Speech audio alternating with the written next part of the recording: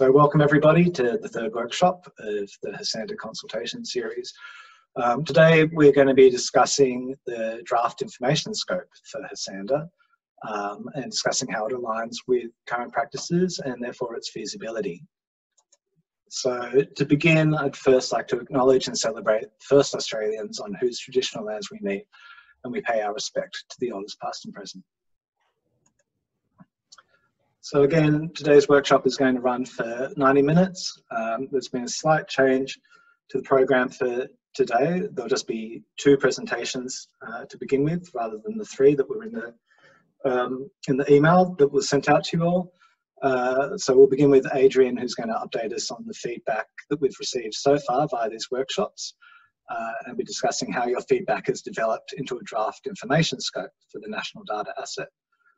We'll be seeking your thoughts on the draft and its feasibility. And so our second presentation will be from Martijn Oostendorp, who will explain how the NHMRC Clinical Trials Centre records and shares their trials data.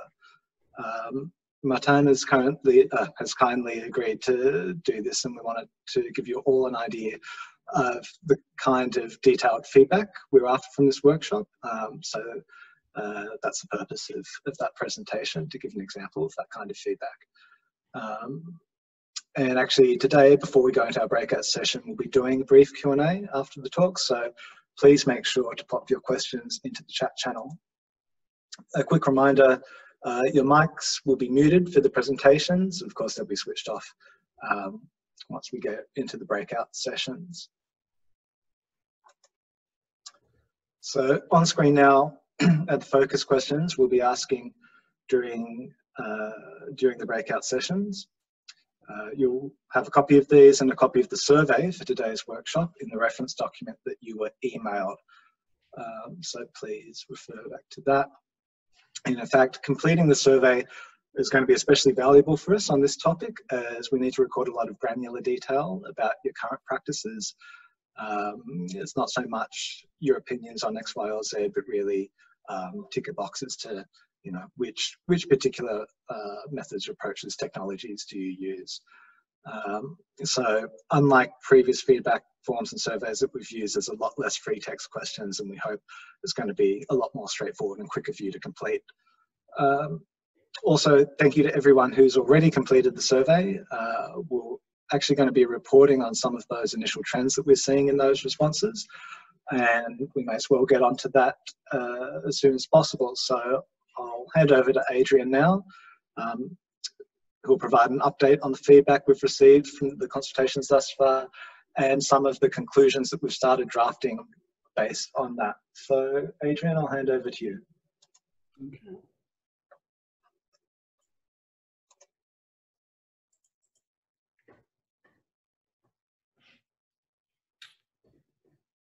Okay.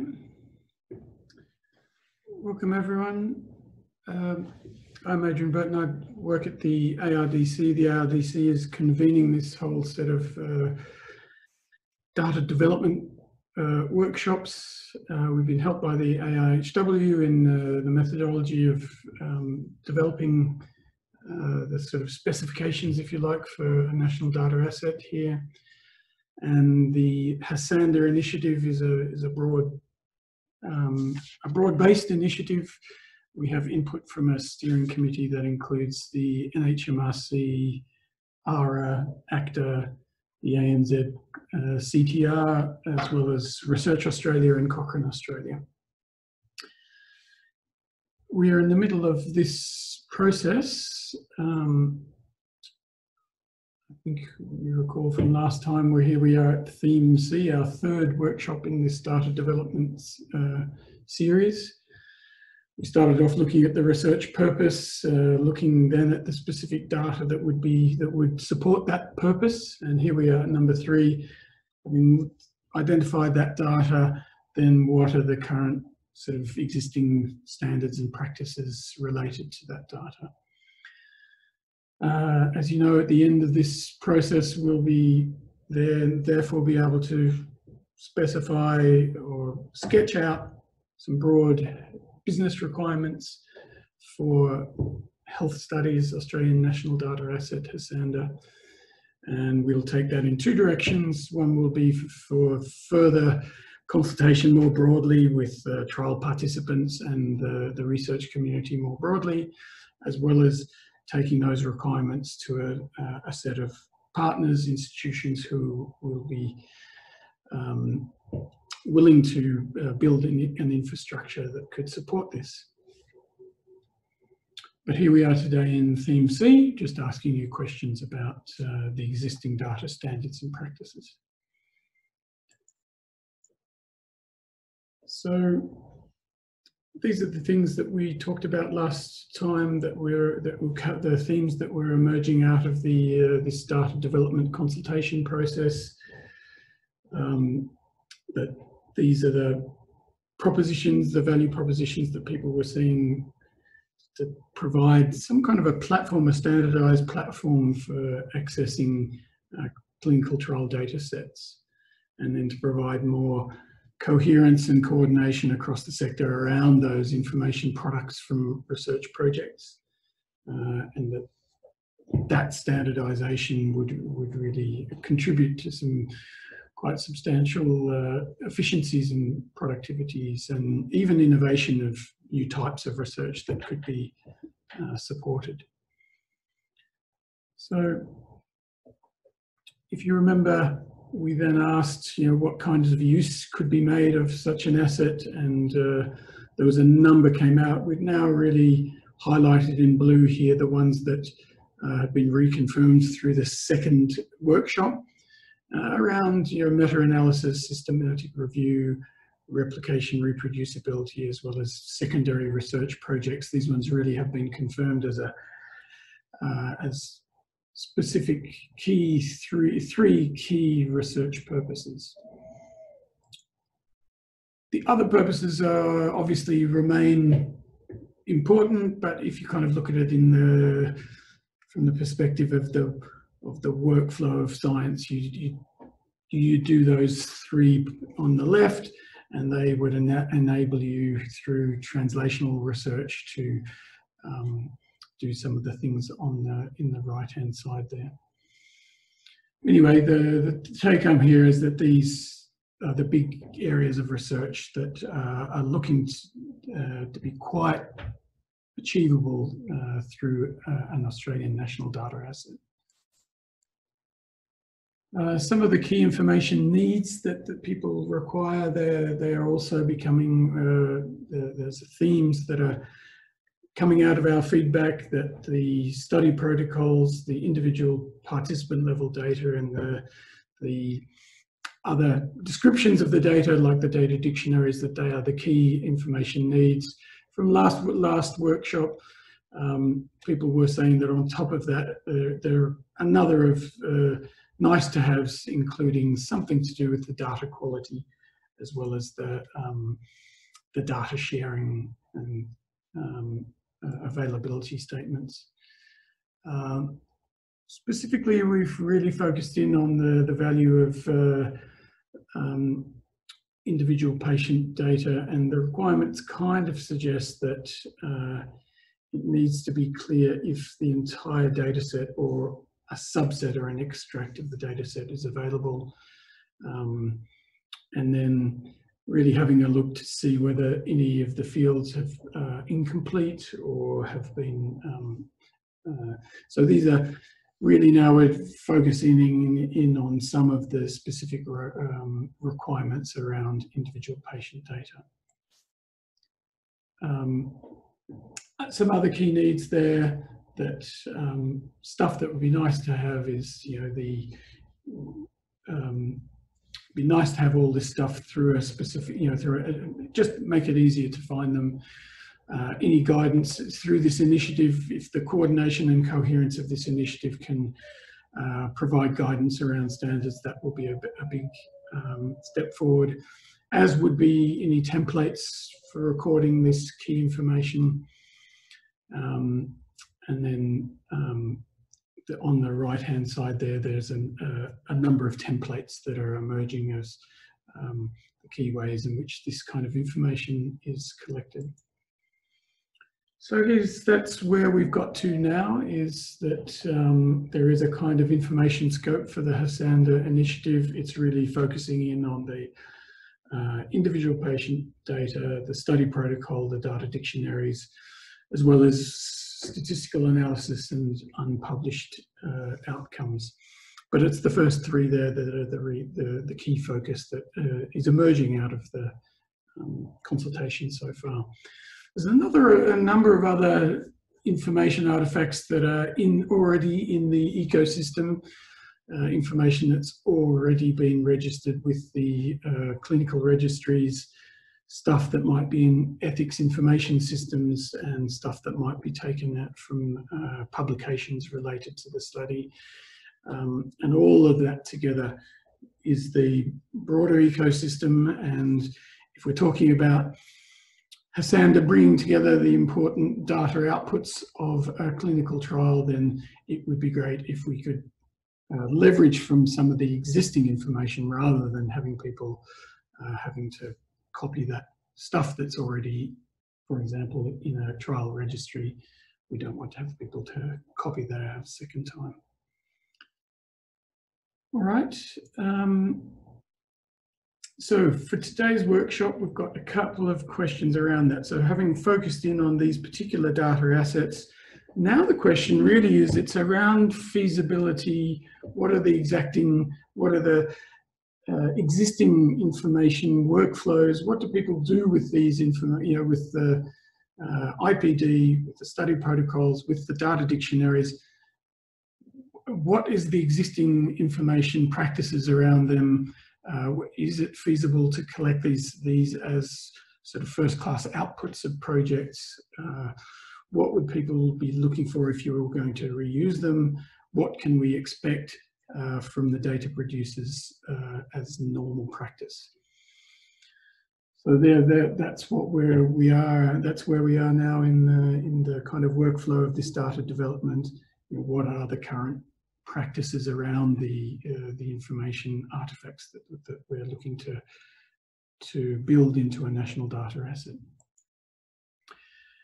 And we did send around, related to this workshop, there is a survey, and we've sent that around. I encourage you all to fill out that survey. Here are some of the very preliminary results. It's very early feedback, so don't take this as final, but if you can fill out this survey, this will help to really for us to converge on some of these important outcomes. So here's a couple of examples. So the question is, how do you currently access trials information? And these are at the bottom there, the different types of trial information. So for example, how do you currently access trials information? If we look at IPD, how do people usually do that? By far the winner here is the orange column, and that's via direct contact with the clinical trialist. And in fact, if you look across all the different trial information types, orange is by far the winner so far in the early feedback. So that's an early sort of trend that's coming out of the first responses to the survey. Now, if you go back, do you remember we in the initial consultations, we were saying that a standardized way of accessing trial data is the key value proposition for HeSANDA, and this is starting to show why that is that if people are currently accessing trials information, it is restricted to direct contact with a clinical trialist. So that means that it's really dependent on existing social networks or existing contacts, or ferreting out contacts where they exist. So this is a really nice confirmation that there actually is a good value in us being a lot more coordinated and coherent about accessing this information. So anyway, these are just to show you that there is some early feedback. Other things which have come out of the early feedback is about, so the first question was about, people who are reusing information, how do they do it? This question here is about, if you're a trialist, do you actually record information about the trial registration, about the protocol, about the dictionary? So in all these areas, there is a pretty good indications that people are recording this kind of information, except for the unpublished trial outcomes. Again, on the early feedback, just to the kind of questions that we're asking here, green is what we currently do and blue is what you'd prefer to do. So for example, for IPD, how would you make that available? I would make it available via my institution's servers and shared drives is overwhelmingly how it's done. For the blue, how would you like to do it? Well, I'd much prefer to have a formal repository or via a registry. So again, here are some sort of early indications, and most of them are between the green and the blue. They're moving away from just a drive, or a USB stick that I keep my stuff on, and people would like to move towards some kind of more formal repository kind of arrangement. So for today's workshop, apart from those kind of questions that are in the survey, we'd really like you to look at these kind of questions. What kind of standardization would be desirable or is possible, and what kind of elements, what are the key elements of each of these clinical trial data outputs that would be required. So I think that's probably where we'll leave it. In general, what we're trying to get out of today is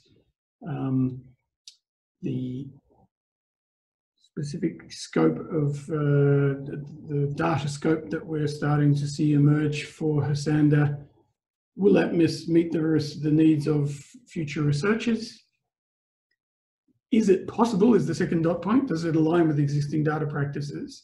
Is it possible to pull that kind of information out of clinical trials? And does that information scope require refinement? So they're the key things that we're looking for at this stage of the consultation. So I'll just hand back to Kristen then. Stop sharing. Thank you. Great, thanks a lot, Adrian, for that. And I think at this point, we'll hand over to Martijn. And just a reminder that we will be doing Q&A. If people have questions following Martijn's presentation, please do pop them in chat. Okay, over to you. Thanks very much, Kristen. And let me just find my screen here. So as Kristen said, I work for the NHMRC Clinical Trial Center of the University of Sydney, and we're an expertise center for design and conduct of clinical trials, with some additional departments in our team that also look into health economics review, translation into practice, translational research, etc. So data sharing is certainly a relevant topic in our organization. My role in the organization is of a trials program manager, so I look after a team that coordinates and manages the operational aspects of the clinical trials, and in my case for a portfolio of oncology studies. So I was asked the question, I guess, based from the survey. So do you record the following information, and what standard procedures or templates do you use? And the short answer really is yes to all. As a clinical trial environment, heavily regulated, so you really need to abide by the core principle of say what you do and do what you say. That is then further worked out in GCP and other guidelines and regulations. So for all the items listed in that question, we do have standard operating procedures, and for the majority under those, we have underlying templates, checklists, systems, etc. to operationalize those, if you will.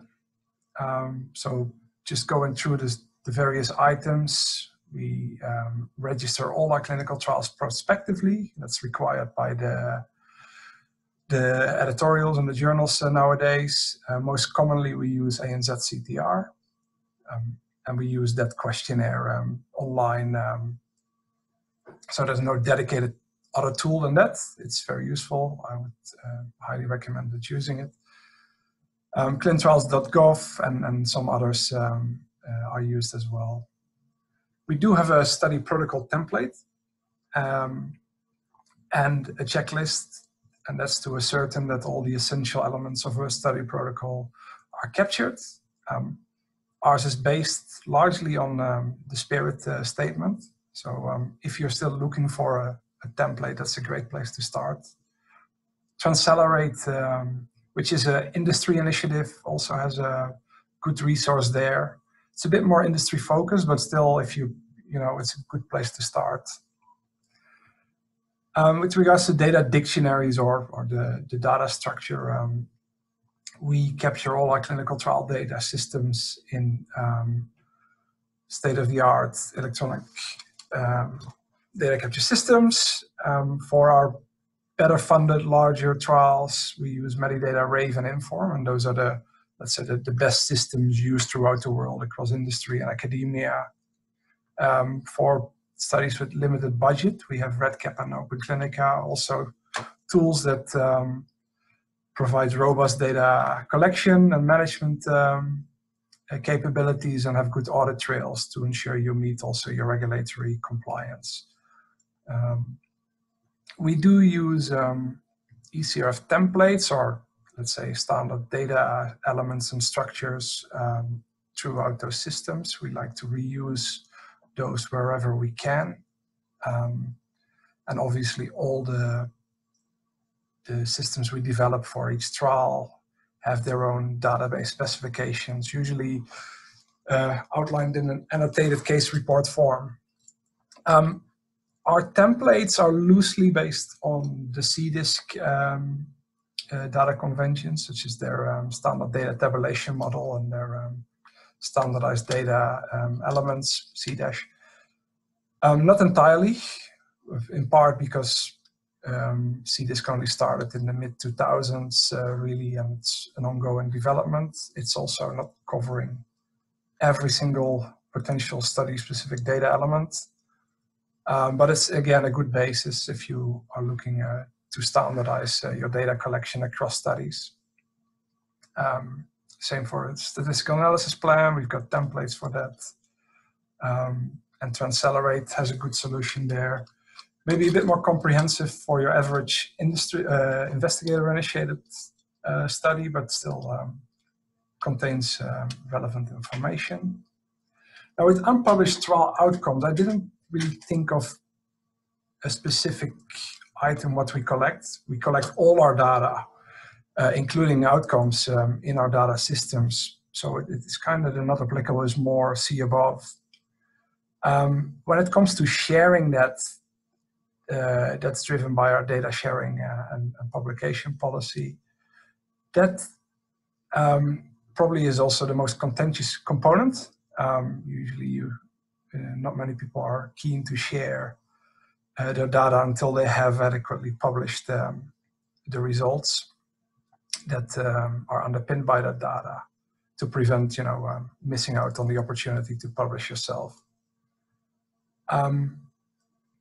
Whenever we share data, we do want that captured in data sharing agreements, which can be separate agreements or part of an overarching agreement. As part of the University of Sydney, our Office of Legal Counsel has templates for all sorts of agreements, including that. The resource I put here, not so much of a template, but it's a good article about the benefits and risks of data sharing and the considerations you should give to data sharing plans and what to include in agreements can be derived from that. So that's another good item to look at. And then finally, this was not part of the question, but Kristen, you asked me to expand a little bit on that, on, do you have also tools in place for actually doing the data sharing? Again, yes, we do. We've got an SOP on transferring data